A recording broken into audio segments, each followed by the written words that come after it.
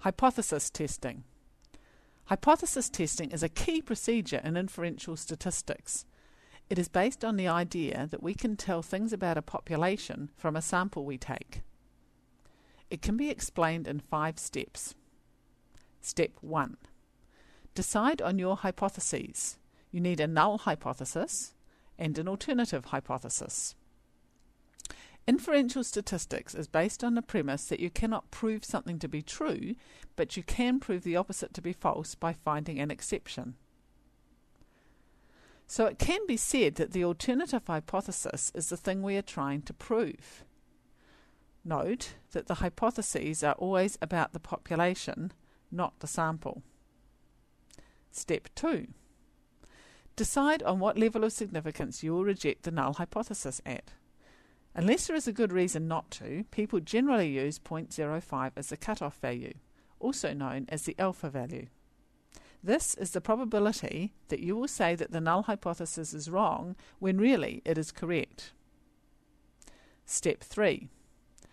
Take a sample from the population to provide the statistics you need. Step 4. Calculate the p-value. This is almost always done by a computer package these days. Step 5.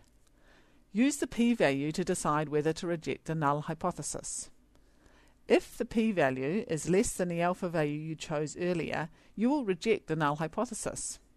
The sample has given you evidence that the null hypothesis is wrong.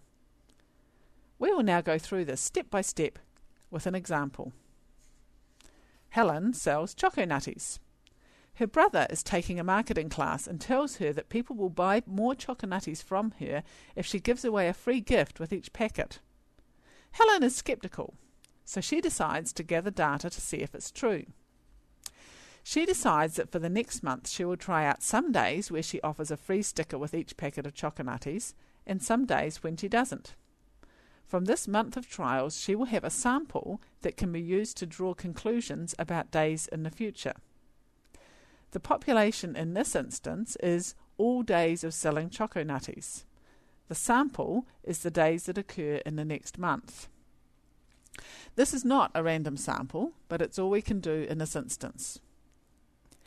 To make the assignment of sticker or no sticker in a random way, she will toss a coin each morning, and if it is heads, Helen will offer a free sticker. She'll keep track of her sales for each day. She asks you to help her do the analysis. The first step is to decide on the hypotheses. There are 2 different circumstances, sometimes known as treatments, offering a sticker and not offering. The null hypothesis is that there is no difference in the sales for the 2 treatments. The statistic of interest is the mean or average value of daily sales.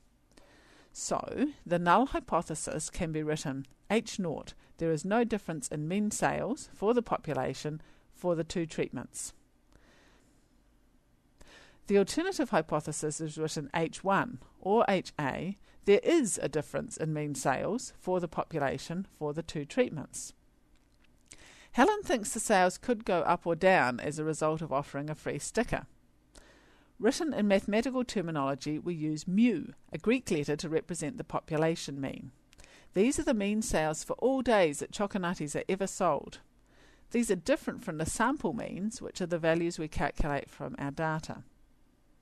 The subscript, saying either free sticker or no sticker, indicates whether we are talking about the population mean for days when a sticker is offered or when it is not. So we have H0 mu free sticker equals mu no sticker, which then rearranges to H0 mu free sticker minus mu no sticker equals 0. And the alternative hypothesis, H1 mu free sticker doesn't equal mu no sticker, which rearranges to H1 mu free sticker minus mu no sticker is not equal to 0. So that's the mathematical way to write the hypotheses. We do not know what the values of the population means are, but we are going to use information from the sample to get sample means, which will then help us to make inferences about the population means and the difference between them. There is a not equal to sign in the alternative hypothesis, as we are interested in differences from 0 in both directions. This is called a two-tailed test or exploratory hypothesis. If Helen was sure that the sales would not go down and was only interested in whether they went up or not, the hypotheses would look like this. This is called a one-tailed test or a directional hypothesis. We'll stick to the two-tailed test for now. The second step is to decide on the level of significance. We choose alpha equals 0.05. In the third step, Helen goes ahead with her plan and provides 23 days of sales figures, 13 of which were when she offered free stickers and 10 when she did not. You put them in a spreadsheet and use Excel to draw histograms of the data and calculate the appropriate p-value. The process for doing this is shown in a separate video called Differences Between Means in Excel. The results look like this. The mean sales for the free sticker days is $301.92, while the mean sales for the no free sticker days is $265.83. There does seem to be a difference. For step 4, you see that the p-value for the two-tailed test is given as 0.019. Step 5. The calculated p-value of 0.019 is less than alpha, which we decided was 0.05, so you reject the null hypothesis. Helen would like to know what that means, so you explain that the data she has collected indicates that there is a difference in mean sales depending on whether you offer a free sticker or not. Important points to remember. The hypotheses are made about the population. We collect sample data to draw inference about the population. We know whether there is a difference between the sample means. We use information about the samples to decide, using the p-value, whether there is evidence to say that there is a difference between the population means.